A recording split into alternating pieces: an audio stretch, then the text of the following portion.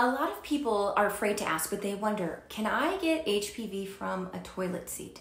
And you know what? That's actually a really great question to ask because I hear it all the time. So I'm here to break it down for you today. My name is Dr. Erika and I'm a board certified family medicine physician and I specialize and focus on women's health.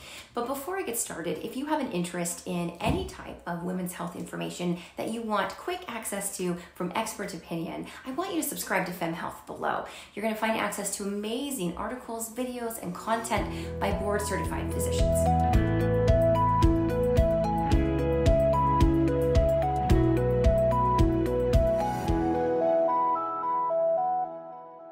Okay, so let's jump into it. What is HPV? So HPV stands for human papilloma virus. And believe it or not, there's over 200 strains. That's a ton. The thing is, a lot of them cause no symptoms at all. They can cause genital and oral warts, or the really serious kinds can cause cancers in the throat, anal, and genital regions. So what do we do to protect ourselves, right? That's the biggest thing. Well, first of all, even though HPV is incredibly common, in fact, over 80 million people will be exposed and contract the virus at some point in their lifetime. And although we don't have an absolute cure, a lot of times the body will rid itself of the virus, or if you develop warts, a physician can remove them. Oftentimes, if you develop certain cancers, similarly, the physician can treat you.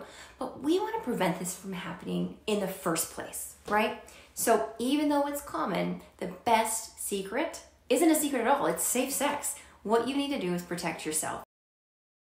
So wearing protection during every episode of intercourse is critical. Same thing with safe sex for oral transmission. You want to make sure that you and your partner are tested and you know that you will not transmit the virus.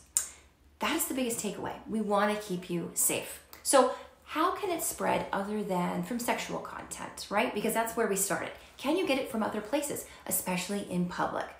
Now, while there have been very few cases reported of contracting it from an object such as a surface of a door handle or a toilet or a wet towel, these incidences are really, really rare. And what you want to keep in mind is the virus needs somewhere to live. It can't stay alive forever on a random surface. It can, however, stay alive on a person way longer. So what you want to remember is to practice really good hygiene. You know, wash your hands, especially after touching your mouth.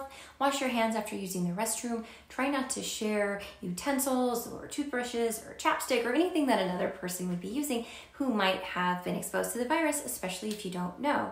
And remember, most people don't show signs of the virus, so it's really hard to know if you could give it to someone else. So we want to keep everybody safe.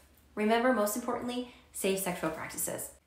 Be sure to talk to your health professional if you have any further questions, but the thing to keep in mind is this. Although HPV is super, super common, there are ways that you can prevent or reduce your chance of contracting the virus. So make sure you like, subscribe, and follow us for more great content here on FemHealth.